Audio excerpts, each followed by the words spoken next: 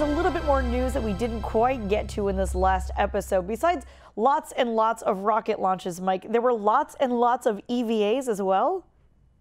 That's right. There was U.S. astronauts at the International Space Station conducted 2 spacewalks, or extravehicular activities, within 5 days of each other to conduct some maintenance on the station's robotic arm, as well as perform some other tasks as well.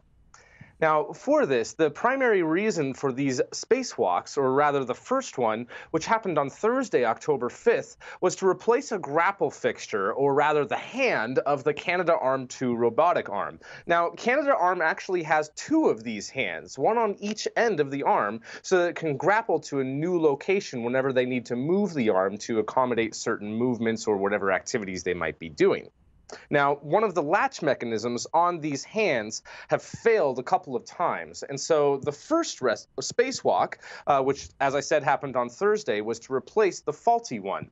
This was done by astronauts Randy Bresnik, who you can see on the left, and Mark Vande Hei, who is on the right.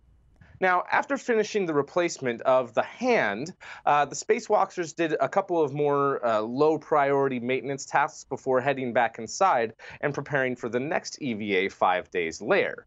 Now, the second spacewalk, the primary goal for it was to actually lubricate the new hand as well as finish preparations for its usage. But there was a couple other tasks as well.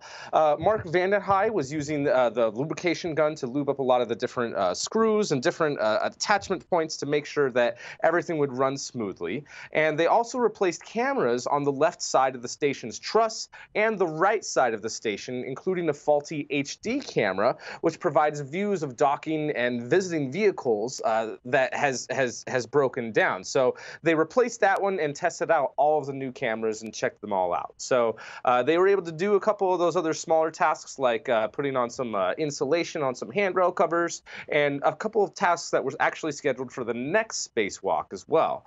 But it's really cool to see a lot of humans working in space so regularly and doing a lot of these activities around the space station. So hopefully we'll be able to get a lot more use out of this and see a lot more cool things in the future. So very cool.